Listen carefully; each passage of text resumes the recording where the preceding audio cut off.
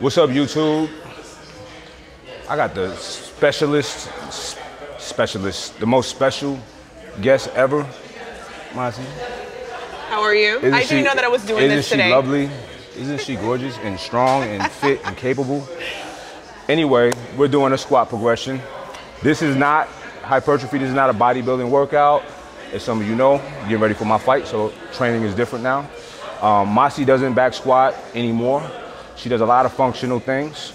She put me through a workout last week and it fucked me up, but I liked it. I'm actually gonna come to you a few times a week for some additional movement work. Oh, hello. So, okay. So I can, you know what I'm saying? But anyway, y'all rock with us. A power progression and that's it. This is a proper progression. Listen, you gotta train specific to what you're doing. We talked about this before. So we're not gonna go a bunch of reps and all of that stuff. And every time you do a progression, you don't have to max out, okay? So just follow along. And we'll talk about this as we go along, all right? You ready? It's been a while. Let's go. Oh, we did talk about you this morning. But are you ready? Are you filming? Oh, motherfucker, can you say something, motherfucker? We get an action up in this bitch? Motherfucker don't say action or nothing? YouTube, y'all see how my man do me? He don't even say action. He just stare at me like I'm doing something wrong.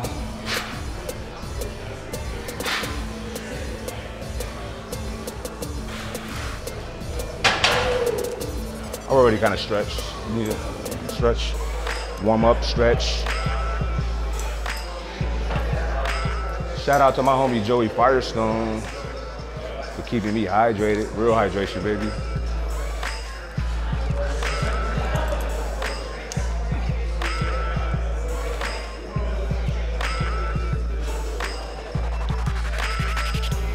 Oh, I fucking hate this.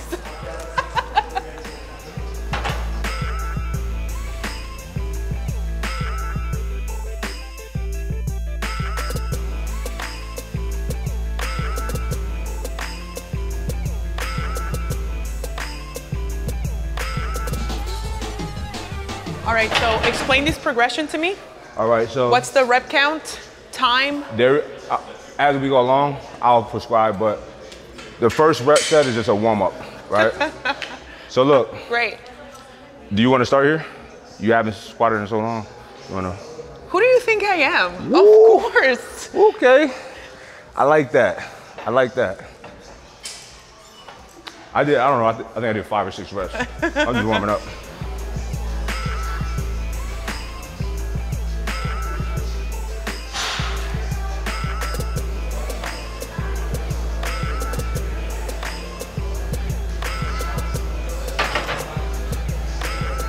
All right, that's it, y'all. So that's beast mode. That's how we do it. All right, like, subscribe. Yeah. I'll fuck with y'all.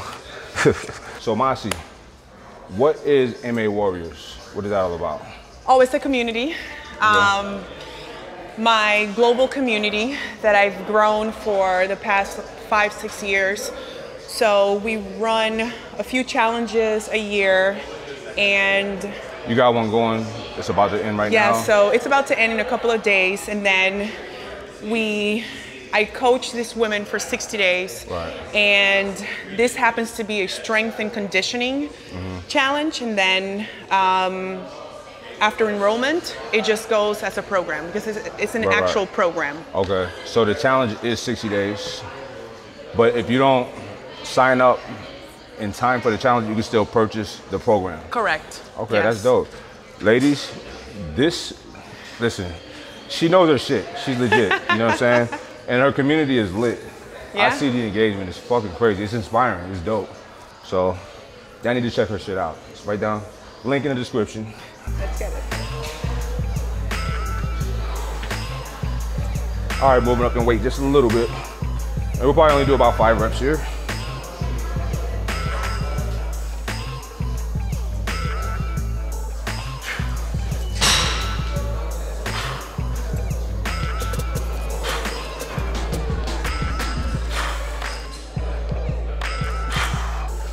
All right, so listen, y'all. When the weight is light, I still want y'all to explode up. You practice that explosiveness. you have to practice perfect. Not all practice is perfect, all right? So practice it the right way. So while the weight is light, you practice being explosive. Act like there's a lot of weight on that bar, because it's gonna matter when the shit gets heavy. I don't like this. I like it.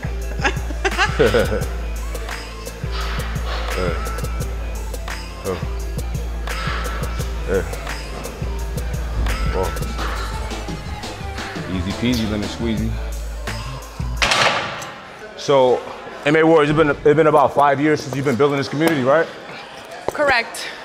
About 33,000 women have gone through this program. 45. What are we doing? 45. That's pretty legit. And basically, it just teaches you how to change your life in a sustainable way without any extremes. And we get you mentally, physically, and spiritually ready. Right, so I started doing something similar last year, right? And it's bringing a lot of joy to me, right? What's the best thing, the best takeaway for you out of all of these years of doing your challenges? Just getting people off medication, just teaching them, hey, you can lose the weight, you can get really strong, you can achieve your goals without having to do anything super extreme. Right. Because the goal is not for you to do something for a specific amount of time. Right. The goal is for me to teach you what you need to do so a you lifestyle can change. Correct. Yeah. So that's what the ME 60 Days is about. Right. Lifestyle changes. Right, right. Teaching people how to read their labels. Look, one thing you just said that's so major, and I'm so with you on this, is helping get people off of medication. Because here's the thing, most ailments that people are suffering from, whether it be diabetes, hypertension, all of these things, it's all, you control that. We control it. It's lifestyle related. Exactly. It's mostly about food. 100%. We're over-consuming food. And it's so crazy. I be telling people this, that statistics, things have changed. It's shifted over the years. First of all, every year, plates are getting bigger, right? Portion sizes are getting bigger. The average weight for Americans is growing. And it used to be a time where cigarettes and alcohol was the leading cause of death in this country. In car accidents. The leading cause of death now is food related.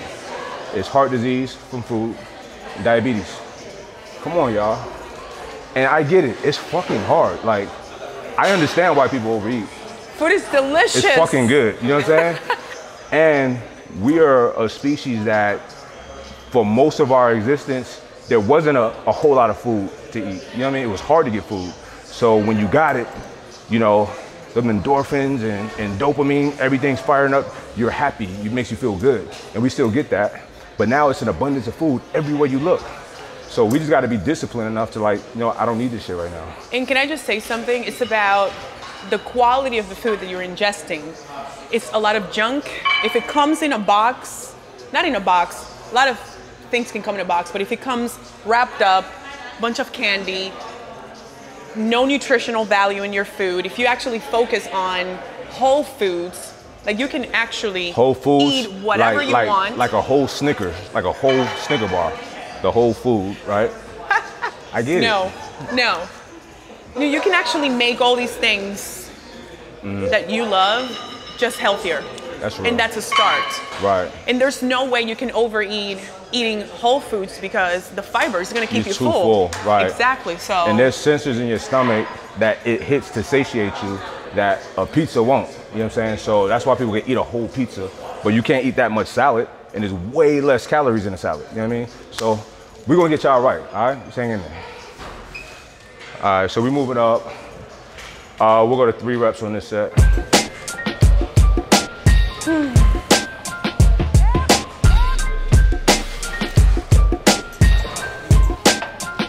Not the best rack, but it's okay.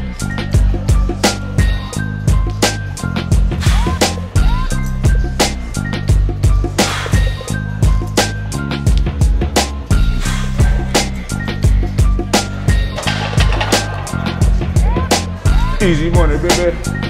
You want 2 plates?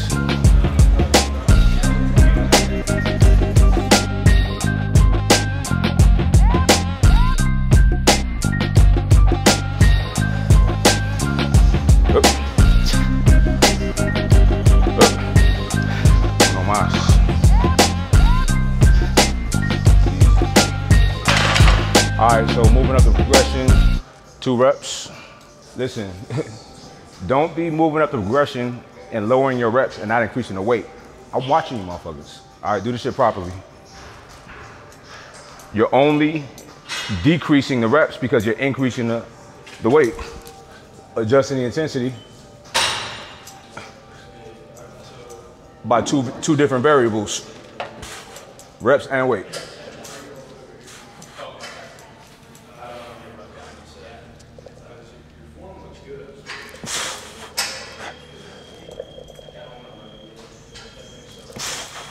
You know it's real when the bar starts to bend. They say if the bar ain't bending, you're just pretending. Well, I guess I'm pretending. Sometimes I read some of the videos I watch, and I'm like, ah, he's not gonna make it. He's not gonna make it. Oh, he did not make it.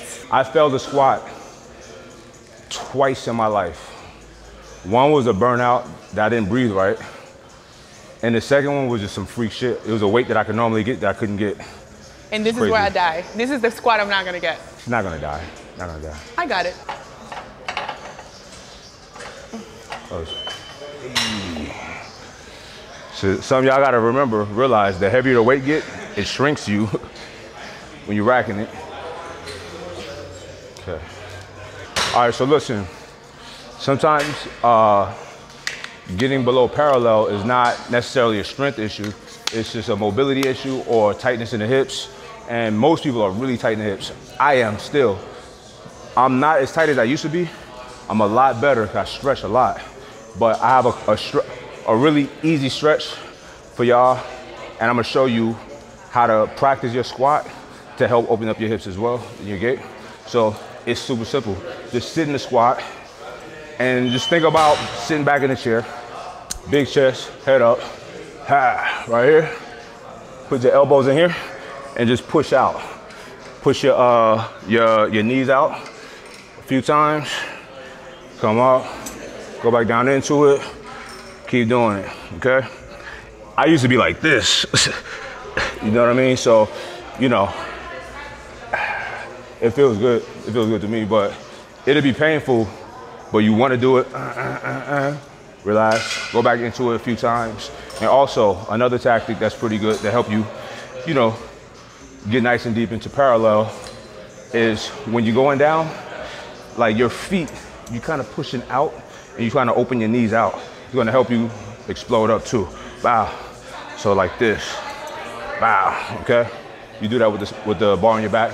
Practice that with no weight. Practice it with the bar. Practice it with lightweight. Listen, y'all. You get your technique. A good friend of mine, he's super strong. Strong as me, if not stronger. But he got real strong squatting the wrong way. And you'll be like, well, what's the problem with that? He's still squatting. Yeah, but pushing all that weight, any exercise doing it the wrong way, you'll end up gonna hurt yourself. You're gonna break something.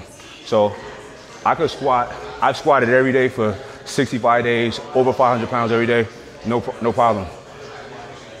So if you're doing it right, you're not gonna hurt yourself. So what he had to do to retrain himself is he had to start just squatting light as hell and perfecting squatting really light, like the right way, protecting his knees.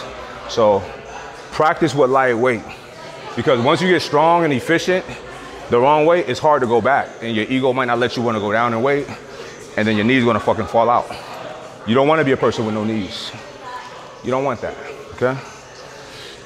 Last set, y'all, 1 rep. Let's get it.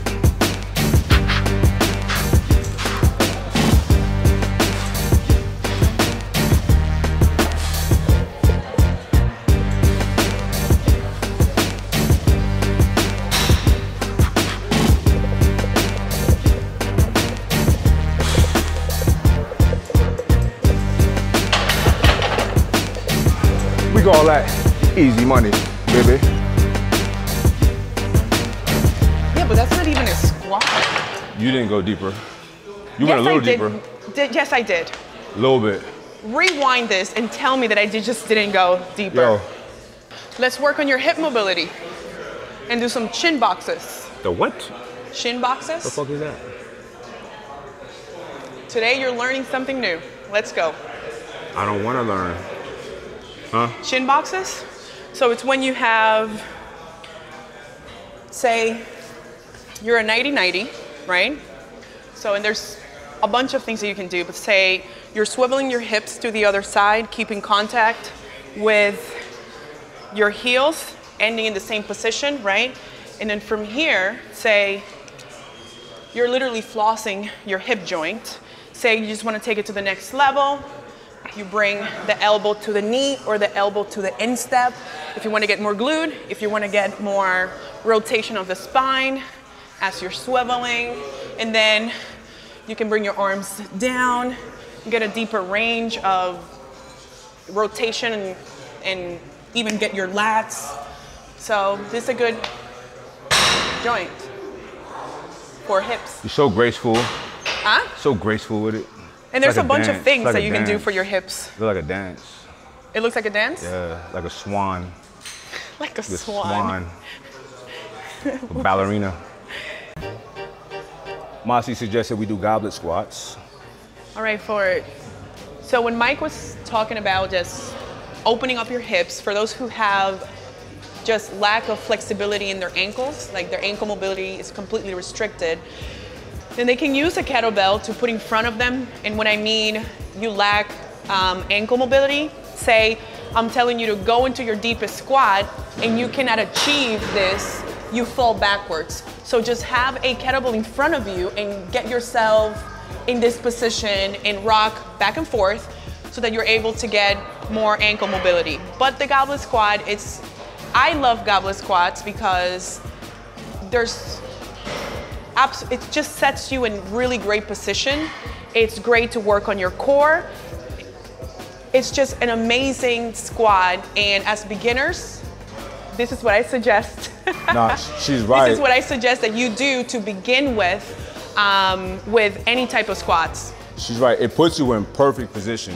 You can't deviate. You can't really be out in a bad position with a goblet squat. You have a counterweight in front of you. Exactly. And it's taxing your core in a different way. So it's good. Now, in the spirit of training for sport specific, I'm not doing any hypertrophy stuff right now, so I can't do what I want to do, reps. So we'll just do fairly heavy weight for 5 reps just to maintain power and explosiveness. So I'll go first. Of course he's gonna go for the heaviest. Got to. It's not even that heavy. 5 reps.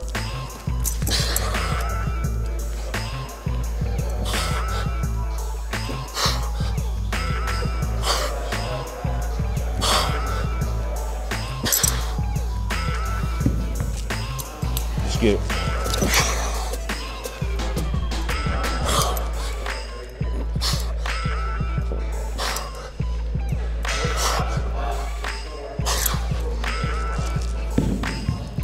Easy money, baby.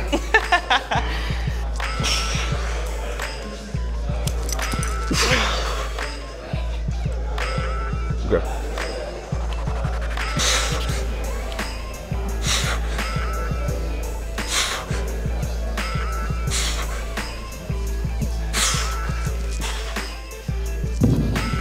I like that. I really like that. Yeah. I felt it a lot more in my core with 2. Yeah, in your core. Yeah, I like that. Are you ready?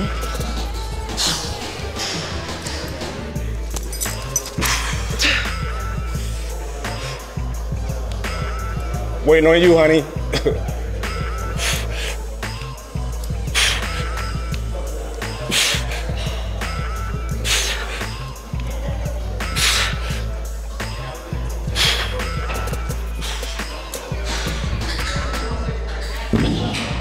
All right, so there you have it.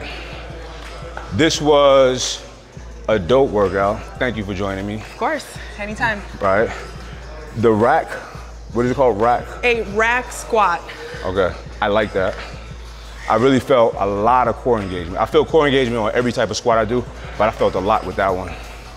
So. Because it's on the outside, so if you're thinking of, if it's away from the axis of rotation, right, it's gonna be a lot harder. So this is on both sides, taxing a lot more of your obliques. And it's hard just to keep the weight up with your shoulders. So you need tons of like stability. It's dope. I learned something new today. So y'all saw the progression. Listen, if you're trying to get big, you train a certain way. Right now, I'm not, right? The more muscle I have leading to my fight, the harder it is for me. So I'm only training just for power, okay, and explosiveness. That's it.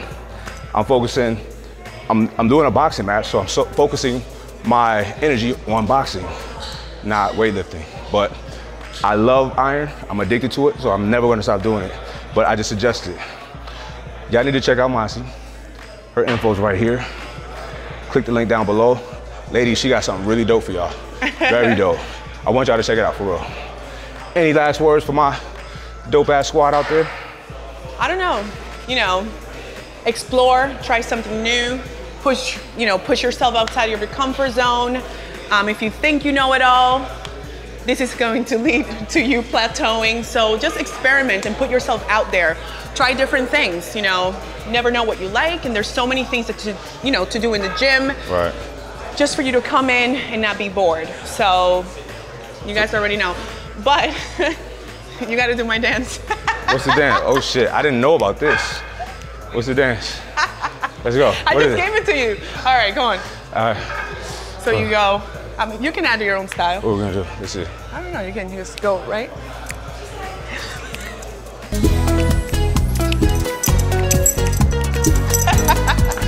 What is that called? Awesome. I don't know, it's my dance. Okay, okay. I end my videos with a dance for I'm about to teach you the La Chona dance. You're not ready for that yet. Okay, go. You're not ready for it yet. Go. You're not ready for it yet, no. Yes, I am, go. I haven't made it up yet, so that's why you're not ready. She's not ready for La Chona, but it's coming. I got you. Okay, so freestyle. No. I need the music, you know. Okay, put up the music. We out of here.